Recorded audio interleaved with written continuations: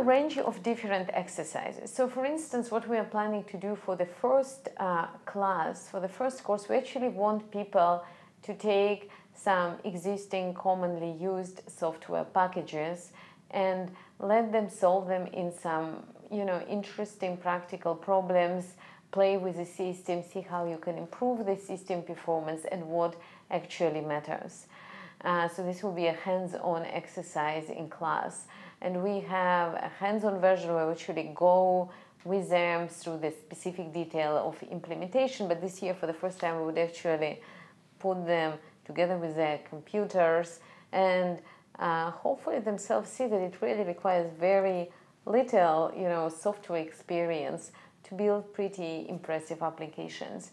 And some of the exercises when they do during practical sessions actually concerns them formulating their own problem as machine learning problems from their industry and discussing with the partners how to build them. We also do some exercises which are more theoretical in nature when we teach a class on a certain topic and then they need to go and fill out some details so then we can all discuss together and make sure that they understand.